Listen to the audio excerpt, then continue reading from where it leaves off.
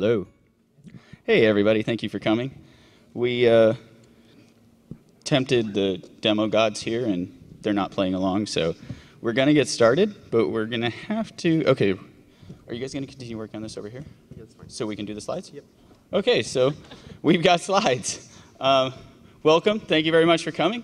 We're going to be talking about vCPE today, Virtual Customer Premise Equipment. Let's just... So I'm Bill Bowman with Canonical, manage strategy and content for our cloud marketing team. And with me is Rafael Gonzalez. He's one of our solution architects, senior guy. Hi, I'm Valentina Lario with PlumGrid. That was some introductions. Yeah. So I think we have the most colorful photos of the entire show altogether. So we actually thought we would have 3 microphones, so it's a little awkward. Bear with us. We'll get through this. So we're going to give you an introduction here. And I'm gonna give you some context as to why is Canonical up here with PlumGrid. PlumGrid could certainly do a vCPE demo on their own, but we didn't feel that that would really give us the context of more of a real-world scenario. Let's take these virtual functions, let's do NFV, let's do SDN, and put it in context of OpenStack. So that's what we're showing here. We're going to do OpenStack, but we're also going to use some of the Canonical software along with that. So of course we have Ubuntu OpenStack running over here to run the demo. But we're also using Juju. And Juju is, I'm going to give you the quick overview of Juju, give you a little introduction and how it works and why we're using that to give you the context of why we're doing that with PlumGrid. So it's about application modeling. And it's about reusable components, reusable operational components. What that gives us is the economies to scale. And when we want to do the scalability, the reuse, it requires encapsulation.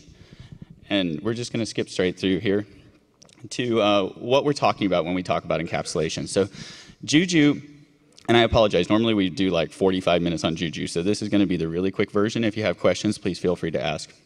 But Juju uses the concept of charms, and charms is where we encapsulate the intelligence here. So it's kind of like having a Debian package or a Docker image, but it's much more intelligent than that. What charms are is they're intelligent programs that go along with your applications to provide things like relations. And relations is how Juju pulls this all together. So what we have here is a PlumGrid charm. Over here we have a Neutron charm. In a full deployment, and Rafael will show you this shortly, you'll actually see tons of charms go in a bundle. But I just want to explain what the charms are and how they work to give you context there. So Rafael, you're going to be my PlumGrid charm. I'll be the Neutron charm. Because we are very charming. Rafael, what are you providing for me over there? Well, so as you said, the charm is an encapsulation, but it's not actually carrying any software, right? So there's no software in the charm itself as in the actual application package. It's more of a description of what the software can do, such as what relations it can establish, such as I know how to talk to Bill, and Bill likes to talk to me, hopefully, right? Sometimes. And then that way we can actually establish a relation, right? So when we talk about the various functions in OpenStack itself, such as the Neutron API, the PlumGrid components as well, they know about each other, and they know what they provide and what they require. And so with the combination of these charms, we can then put a set of complex software together. So essentially, it's the integration encapsulated. So Rafael's providing for me the Neutron API PlumGrid. It's a explicitly defined relation, and I, the Neutron charm, am consuming that relation. When I consume that relation, we define multiple actions and things. So we actually define the network ports, the network mappings, whatever's required to make Neutron communicate with the PlumGrid ONS charm over here. Those are all defined in the operational intelligence of the charm so that we don't have to manually configure that every time. So when PlumGrid goes out to do a vCPE demo like we've done here, we use Juju to put these things together, and we don't have to do that integration every time that we go through it. And of course, you can have multiple different relations established, and as long as they have the same name, they will try to communicate. One will be a provider, one will be a consumer. Right. So, OpenStack itself is a set of complex services that need to be linked up together along with an SDN, in this case PlumGrid. And so this takes most of the heavy lifting out of the equation. So getting your environment up and running quickly is the idea here. We're looking to deploying a PlumGrid solution with OpenStack as easy as possible to get up and running and not have to necessarily leverage significant expertise in OpenStack itself to get that running. Yeah, so essentially use more software and hire fewer consultants. And it drives the economic cost of an OpenStack cloud or large solutions down. PlumGrid isn't the only NFV charm out there. We have a whole ecosystem around it. We put some on this slide here just to demonstrate that it's a complete ecosystem and it's growing rapidly. So the other aspect of this, so Juju deploys that software, but the other thing it's doing for us here is it's an open source generic virtualized network functions manager. If you're familiar with NFV or VNFs, you need something to manage the VNFs. Most VNFs will have their own VNF manager. There are some other VNF managers, but they may or may not be open to everything. Since charms can go with any application, they can be written for any VNF. They can be written in any programming language, which allows us to give you a completely generic manager for all of your VNFs. Here we're showing you'd have virtualized infrastructure management. We're using OpenStack for that. We're using Juju for the generic VNF manager. We're not demonstrating orchestration today. That's at the very top. But then you'll also see that PlumGrid is over here in the NFV architecture and is providing both SDN and VNFs to us. So the VNFs are up here and the NFV is down here. So what we're talking about here is the age of big software. Big software is similar to big data. And what we mean by that is we've taken software that used to be monolithic or run on a specific device or run on a single server, and we started to break it out. And it's gotten so big, much like big data, you can't do it on one machine anymore. There isn't one single box that's going to run an entire VNF solution.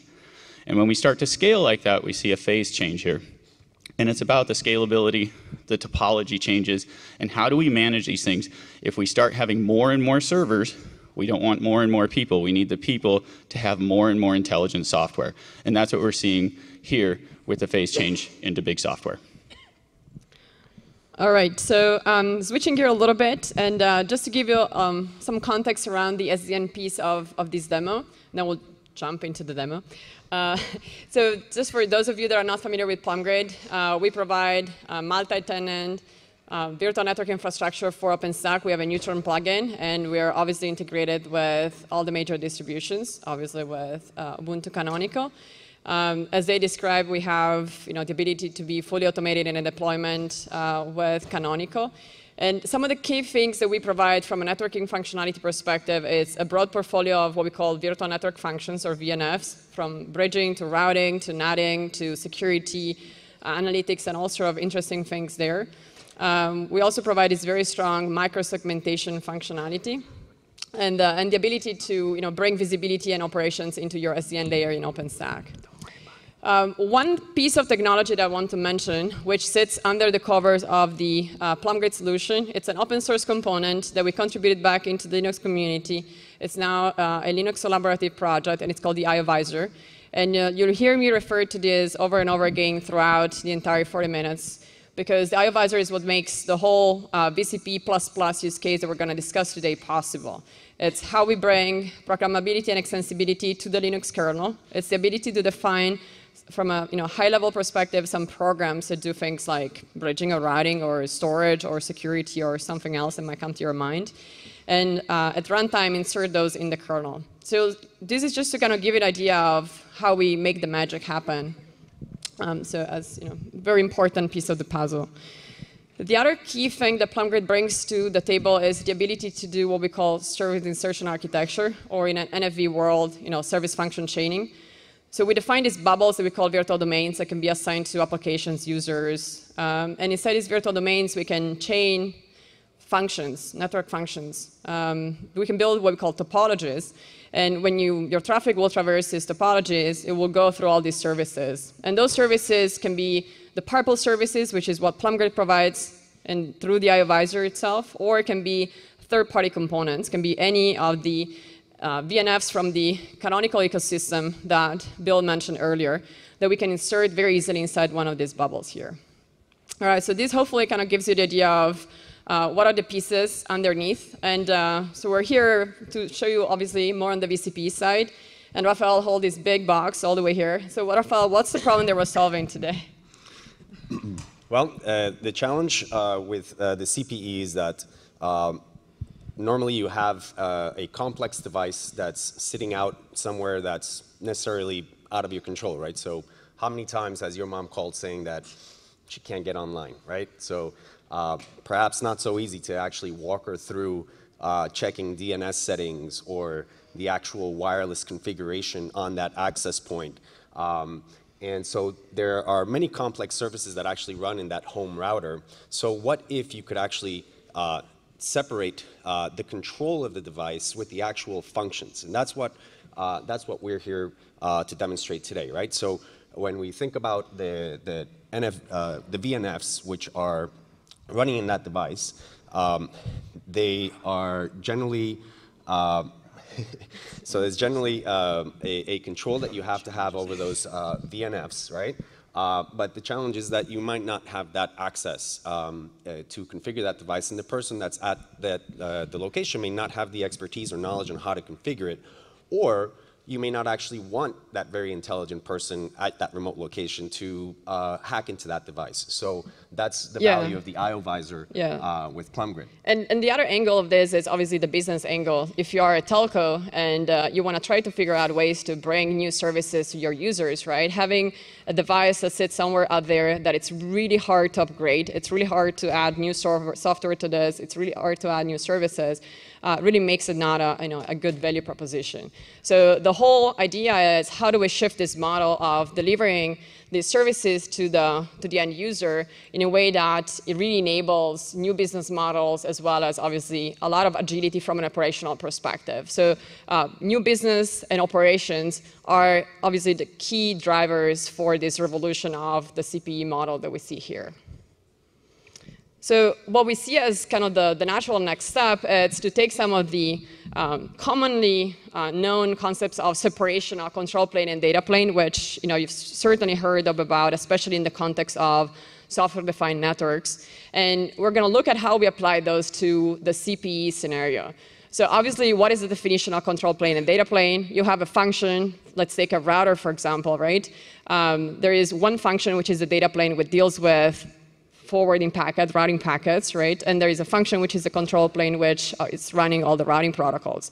So the whole idea of this separation is that those two functions do not need to coexist on the same physical device and can be split logically, and you can have something running on one device, for example, on the cloud control plane, and some other functions running in a data plane, which can be a software data plane now, can be a generic compute node that can perform these functions.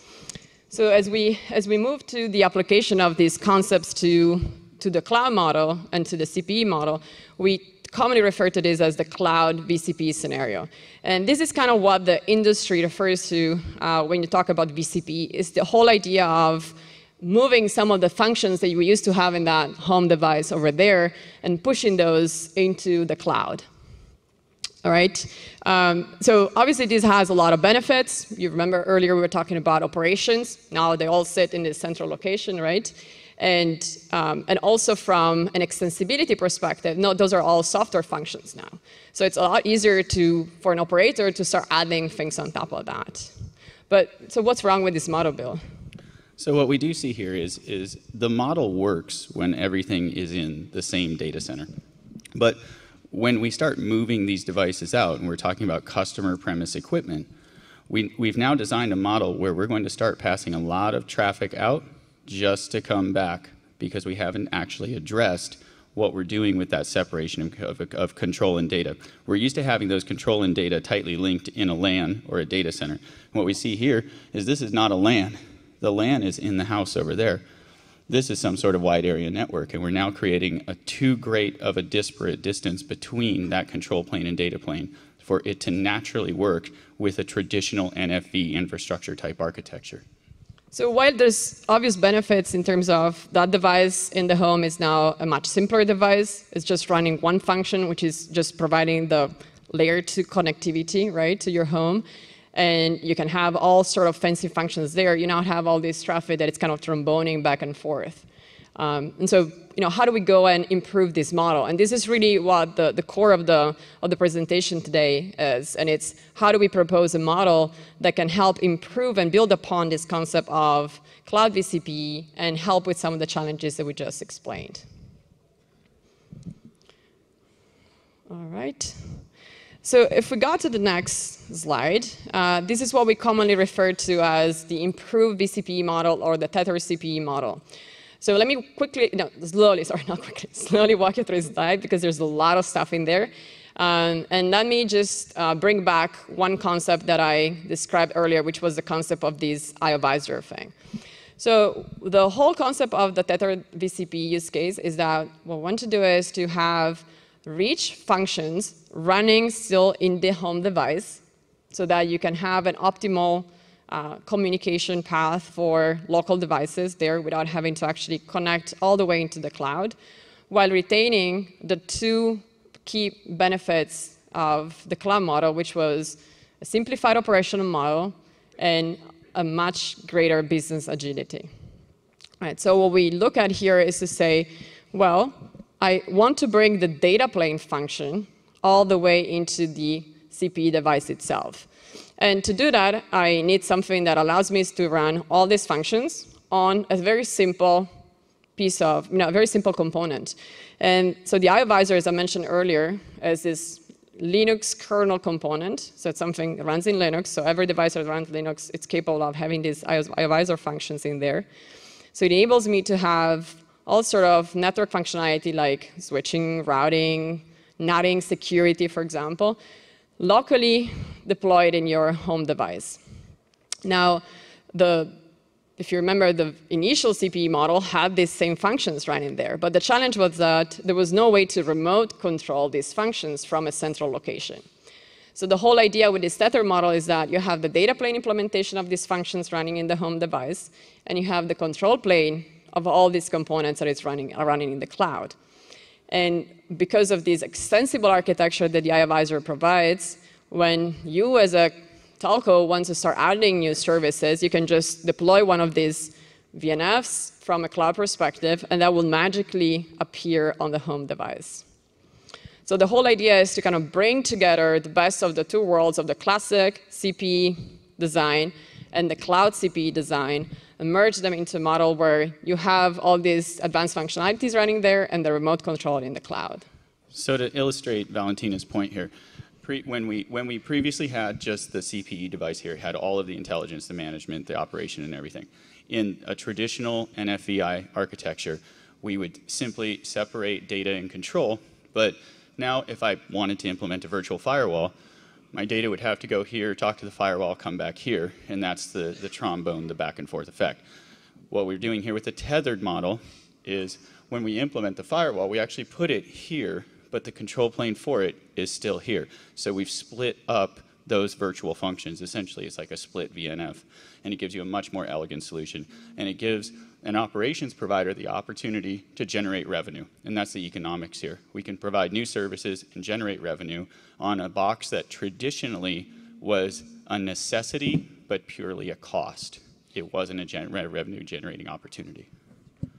I know we're a big group, but if there's any question, you guys jump in, and we want to make sure that it makes sense for all of you guys. Are we clear so far? Nodding head? All right. So we're gonna jump into the live environment in just a sec here. And before we do that, we can just kind of walk you through what you're gonna look at so that you guys can navigate that. Thanks, Valentina. Do you want to just show the slide? Oh. Yeah, let's go over Valentina, do you want to take them through the color coding here? Yeah. Thank you. So this was just one thing that I wanted to cover. So as you can see, should I jump down as well? Let's do it. It's fun. All right.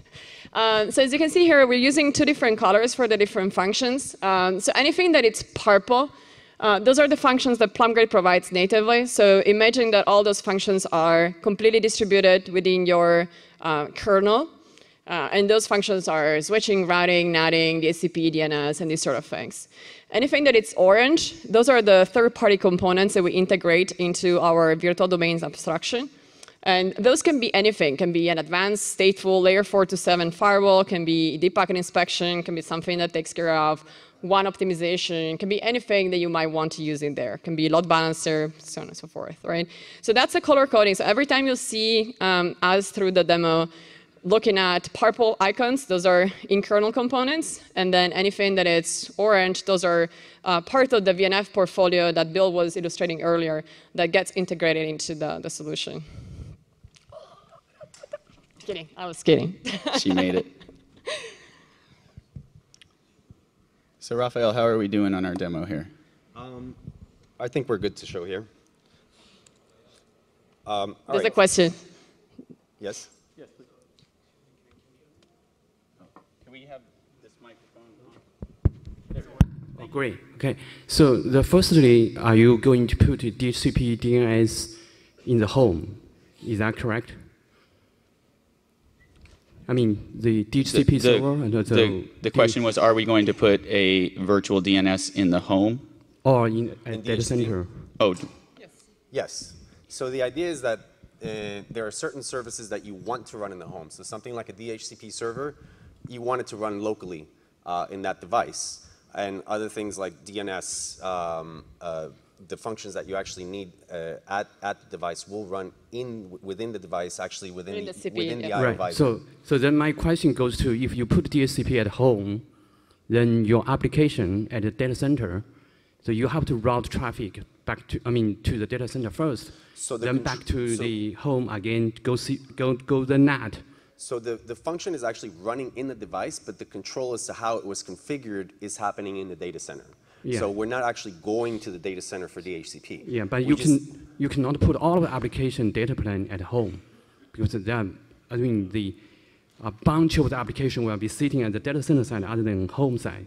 So it's going to be a mixed bag, right? You're going to have some applications that are running in the home, and those are things like the basic switching, routing. You're going to have your DNS and DHCP functions. You're going to have NAT. Anything that it's advanced functions, like for example, if you want to do stateful firewalling, if you want to do, again, as I said, deep packet inspection, those sort of heavy load applications, those will be running in the cloud. Yes, I want to repeat again. So yes. If you put those applications at the cloud. And what applications you mean, VNFs? VNFs. Okay. Yes, then you will have to route all the traffic to the data center first, then back to the home, if you're go through the NAT. No, so NAT, for example, it's running in the home device. So we'll go into the demo. Maybe it's going to make more sense. But functions like NAT, for example, will run inside the CPE device itself. So that means your traffic go back to the data center, back to the home, goes through the NAT. No, it's going to run in the vCPE device itself. So that's exactly what you see on the screen here, right? So those functions, those VNFs are running here. So this is my CPE device. Including NAT. Yes. Yes, exactly what so what you see there, this topology here, where you see there's a bridge, there's a router, there's NAT, there's DHCP and DNS. It's all running in this little box here, which is our CPE device. Yeah, I'm personally, I work for China Mobile. I'm also working on this one, so I'm pretty working on detail of this. So my question in our company we are discussing here is some application, for the virtual CPE, we are sitting at the data center. For those applications, you route traffic from home to the data center, and you have to route back to the NAT to go through so that's kind of round trip. That's really cost. So exactly, that was our point. Right. So you're absolutely right. So if we go back to the slides for a second. No, sorry. Sorry, where do you want to go? Yeah, there. So let's just go back for a sec. So when you have, this is the model you're talking about, right? If you're running your applications in the cloud, you're absolutely right that the traffic will have, if you have two devices connected to your metro network, if all the functions are running in the cloud, what's going to happen is that your traffic is going to go all the way to the data center where you have your functions, like NATing, for example, and then it's going to go back to the metro network. And that's very inefficient. We're absolutely agreeing with you. So what we're going to show here is instead a model where we push the most commonly needed functions to the home device itself. right? So we completely remove the need to actually go to the data center. The only thing it's running in the data center, which might be a little confusing, is the actual control plane for those functions. Yeah, I heard the point. That makes sense to separate the data and control plane, one in the home side, the other one in the data center side. But you cannot decouple every application. Absolutely, no. So that's the question goes to. Yes, absolutely. So that's what we're illustrating here. Like if you were going to any sort of content provider, like if I was going to Amazon to watch a video, yes. I would have to connect to Amazon's data center, and then it would have to come back to me. So yeah, if we're implementing deep packet inspection, or we're implementing a CDN, a content delivery network, it will have to go to the data center. But it doesn't create multiple trips.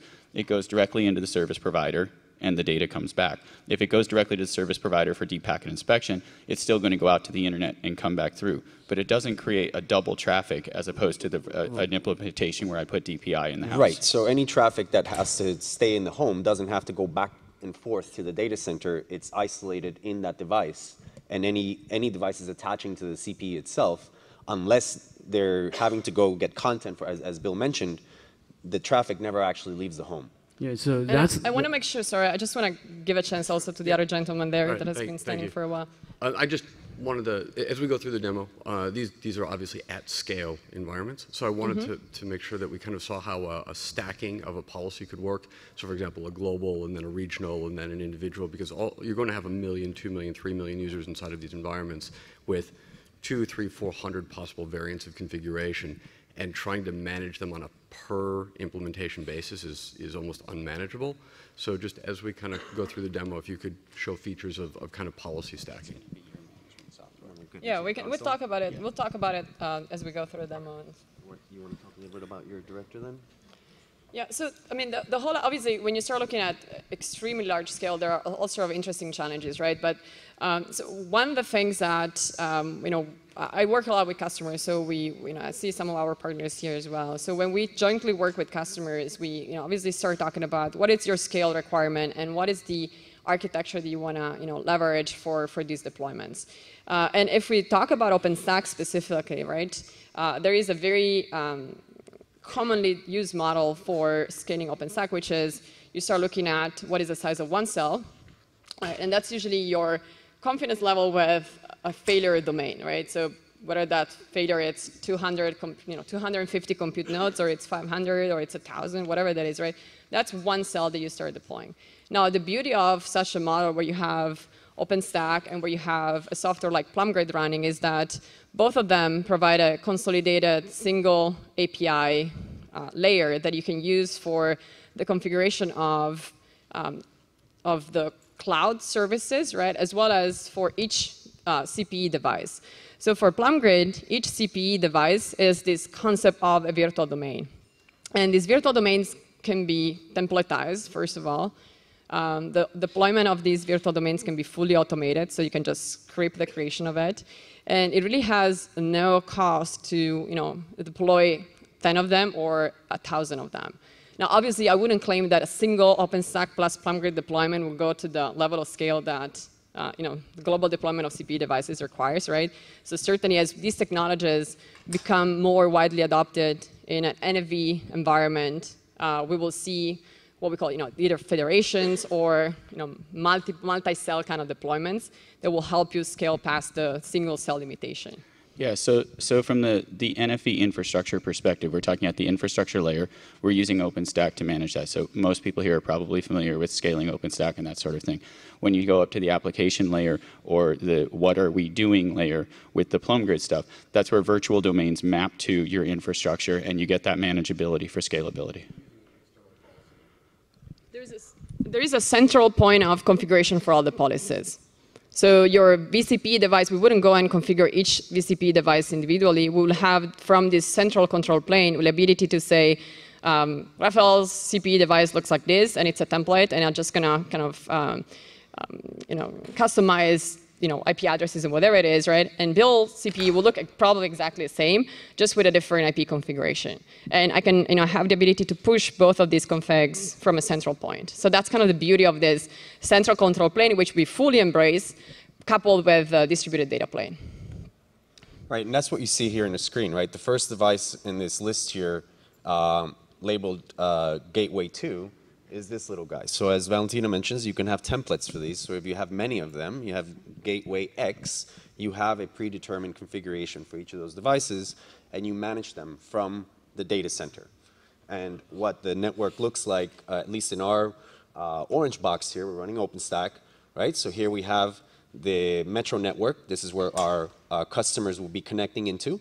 And then they come into the data center where we can then do heavier lifting. So if you want to do DPI, for example, that will be running here in this network, or additional routing policy. You have that here, and then you can allow that customer then back out to the world. So all this is running in the data center, and that's represented here in our virtual domain view here. And so here is where the CPE is connecting. Yeah, so that's the kind of uplink from the CPE device. And then as you can see in this topology here, we have a couple of routing devices. Those are speaking OSPF and exchanging routing information.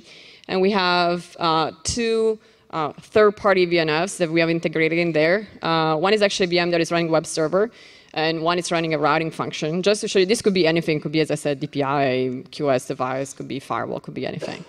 And then that's your external connectivity out to the WAN network, to the internet, right? And then if we go down to the CPE device network for a sec, this is what we were looking at earlier.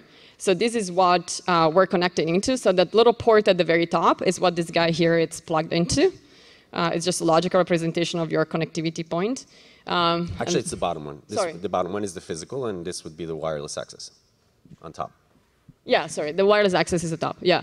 And so that's your DNS and DHCP functions that are running there, your NAT function, and that's your physical exit point. Okay, please. I mean, what's the business? I guess what's the business point of this, of pushing more complexity down to a home device? Like you basically, I can see like vendors like Motorola Surfboard modems in the old days being standardized. But from a consumer perspective, you're just giving me more things to hack around to change my QoS. And then secondly, I think, is it state-sponsored telco that wants this stuff? Or what is it for economies of scale or money? Frankly, I don't want traffic monitoring at my home. I want to run my own DNS. So I guess can you give me the telco business case for this in a better sense? Do you want to take that? Yeah. So what we're doing here is we're actually simplifying your device. Okay, so because today you have a lot of functions that are running in the CPE device itself, right? So what we're doing here is, one, we're standardizing what that device is, which we're saying just run Linux, can be any device that is running Linux. Right, and this the little guy is there. Ubuntu core running here. Okay, and so it simplifies the device itself, so the operational model of that device. So from a telco perspective, instead of me having to, which I'm sure you all guys have done plenty of times, right? Oh, my cable box is not working anymore. Okay, let me go to XYZ vendor store with my box, physically go there, get them to change it, upgrade, blah, blah. Here it's a Linux device, can get upgraded much more easily, can be operated a lot more easily. So that's the simplification part. Let me just 1 second on just the user, and then I'll let you jump in. Yep. The other thing that it's important here is that the control plane does not run on the device itself. See, you have, as the home user, you actually don't get to hack more with that. So from a telco perspective, they have this central control plane, and your Linux device, all these functions are running in the kernel, and you do not have access to those functions. Right. So you're talking about perhaps you're very technical and you actually want that control. So from a telco perspective, they actually wouldn't want that, right? So let's say you're a business customer. You may not have your IT support, right? So we're going to do that for you. And by placing all these functions in the kernel, it makes the device very secure. So you can't actually go in there and affect your QoS. If you want better service, then you go back to that service provider, and perhaps they have different options for you depending on what services you want. But from a telco perspective, then they have the control. And then the value of placing those functions there also means that, as the gentleman from China Mobile, I think was saying, is that the traffic is not going back and forth to the data center as most other VNFs are designed today.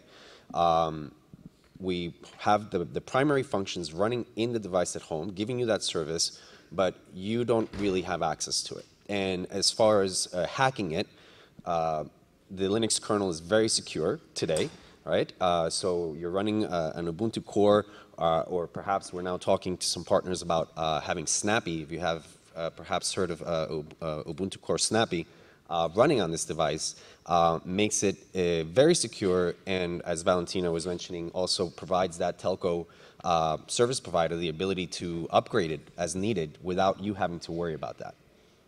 Well, I will differ on that because, like, going from RTOS to Linux platform does provide a wealth of body of standardized to break into things, right? And so I'm just kind of curious, economies of scale and the telco makes sense to me to like build next generation of devices. It's a great idea, but I think it's more complex.